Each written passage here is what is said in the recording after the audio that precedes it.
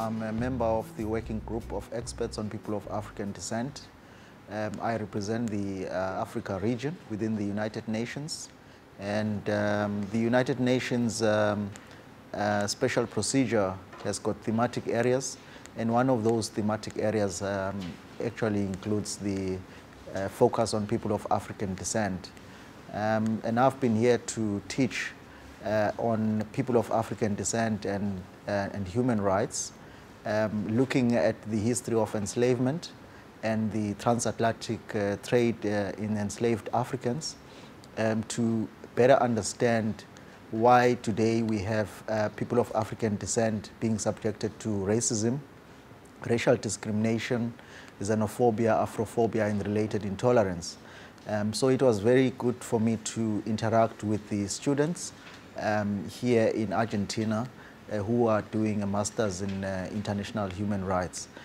One of the highlights for my talk was actually to see the appreciation of students in understanding the historical backdrop of why we have racism against people of African descent. So the interaction was quite good, and I also enjoyed the fact that the students were very participating in the topic, which actually also gave me an opportunity to speak about the work of the working group of experts on people of African descent.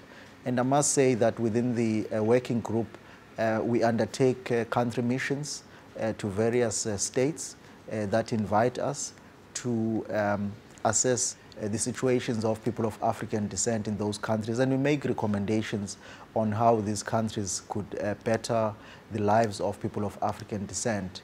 The other activity that we undertake as the working group is also to have thematic sessions in Geneva. And this particular year, we are going to be looking at the issue of environmental justice, focusing on people of African descent. And as you know, climate change has also affected people of African descent in a way that is actually worse than the other populations. So we are going to be unpacking this particular issue. As the member of the working group, it is also important for me to talk about the Durban Declaration and Program of Action, which actually is an outcome, a document from the World Conference that took place in 2001 in Durban, South Africa. I also promote the International Decade for People of African Descent, which actually started in 2015 and will be ending in 2024.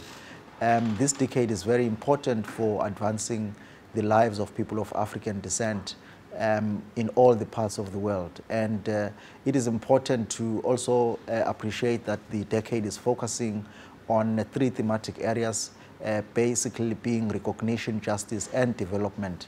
And I also shared with the students that, and also to challenge them to promote the decade for people of African descent wherever they have influence.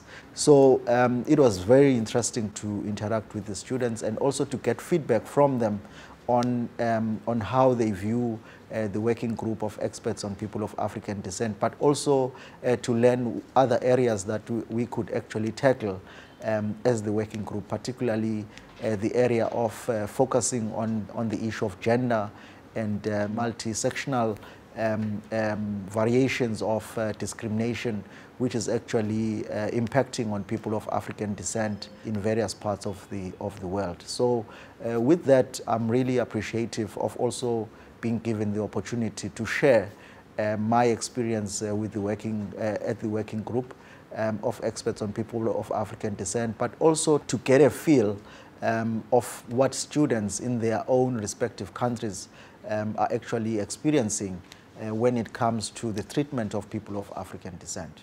Thank you very much.